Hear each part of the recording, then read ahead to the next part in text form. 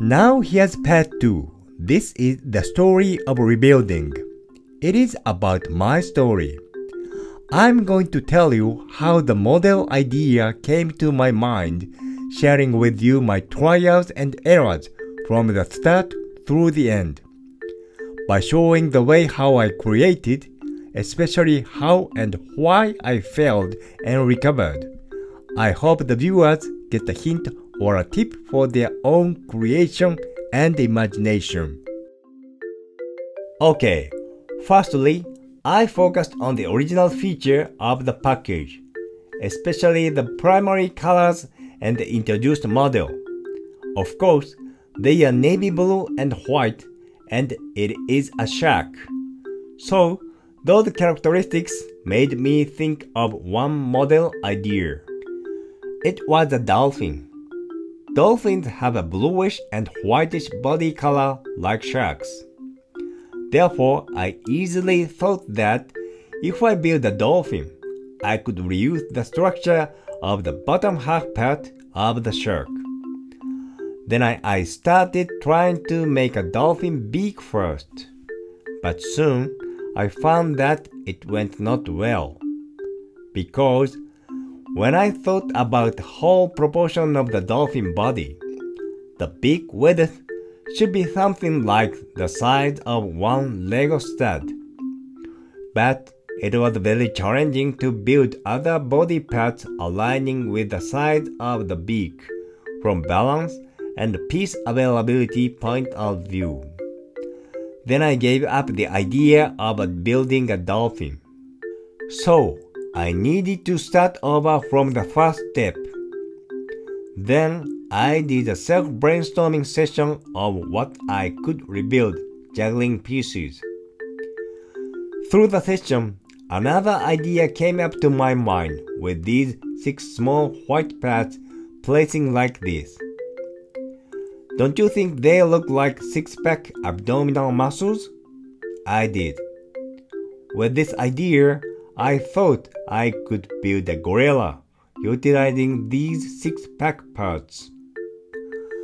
Based on the idea of white 6-pack ab muscles, I tried to build a gorilla. But I faced another hard thing soon again. Before starting the actual building, to make sure of the appearance of a gorilla, I checked its image on the internet. And I noticed they have no visible white 6-pack ab muscles in their front. Instead, some males have a silverback. Over again, I needed to throw my idea away. Anyway, whatever the reason, I wanted to keep on building a gorilla from the Lego. So, I decided to stick to the idea of a gorilla. Even though I got a series of failures, I have one lesson learned from those. It is about physique. Even when I build a gorilla or something with Lego, I should follow an actual balance of physique of what I try to have. Then, for a correct understanding of the gorilla physique, I checked gorilla's bone structure images on the internet. And I learned that gorilla's arms are as long as its backbone, and their legs are much shorter than their arms. Additionally, I wanted to make this model playable with a certain level of movability. Luckily, there are multiple pairs of joints given in the box. So, I wanted to give the gorilla some joints at the body's major moving elements. 2 for shoulders, 2 for wrist, 2 for hip, 2 for ankles, and 1 for the neck. After having a high-level blueprint of a gorilla, I started the actual building from the body through the arms and legs. When I built the body, I paid attention to place white parts at the back for its silverback and navy parts in his front, giving him a muscular chest and broader shoulders. Also, while I placed shoulder joints toward the backside, Hip joint was placed toward front side, caring for the length of longer arms and shorter legs. Same as the body, for arms, I arranged navy pads front and white and gray pads back. About legs and feet, I utilized these carved white pads to give roundness to those feet. As the last pet of the gorilla, I tried to build his head.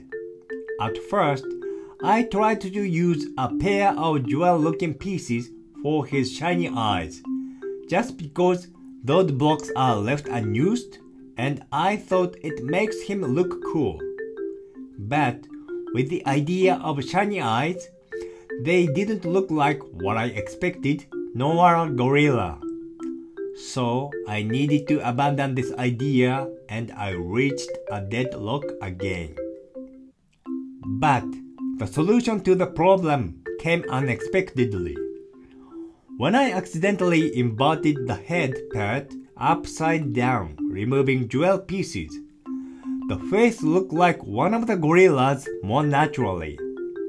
Then, from the idea, I again started building the gorilla head. To the central part of the face, I added the chin with gray blocks, side cheeks with thin plates, forehead, and the neck joint while trying to use the remaining pieces as many as possible. Having built most of the parts, I supplemented the model with the remaining pieces, adding round-shaped bottom, both sides of flanks, giant fists with thumbs.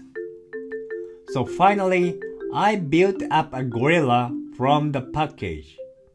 But still, I have some remaining elements in the box. Then I decided to give him his companion for jungle life.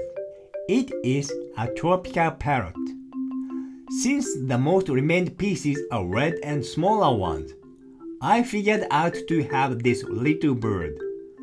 For her beak, I used a triangle paw piece to represent her wings.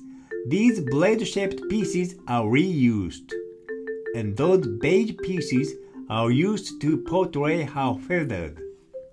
Additionally, I placed 2 hinge pieces on both sides to let the wings look more dynamic and natural. And lastly, I used one joint part at the bottom to give her tail feathers a more natural angle. So, how was the story of my struggles? I hope it will help you develop your idea when you try to build your own model.